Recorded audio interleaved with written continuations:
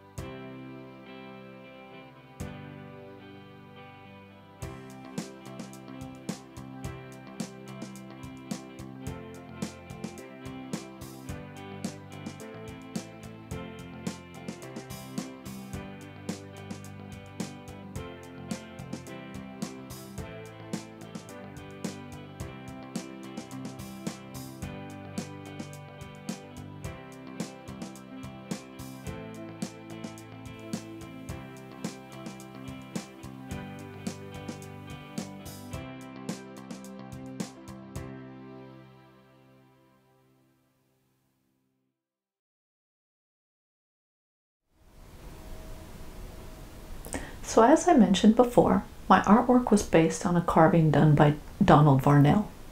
I saw his mask at the Tribal Heritage Center in Ketchikan, Alaska. It was amazing. I mean, my artwork does not do his carving justice at all. If you're ever in the area, I really highly recommend going and seeing it. That mask must have been 5 or 6 feet long. I don't even know if you could actually wear it. I mean, it was rather large. Anyway, the mask, my artwork was burned on basswood, and it took me 7.5 hours to complete it. I use a Colwood Super Pro 2, and my website, pyrographymadeeasy.com, has blogs, tutorials, and free downloadable patterns that you can do, so check it out anytime. Well, thank you again for watching my video, and please subscribe.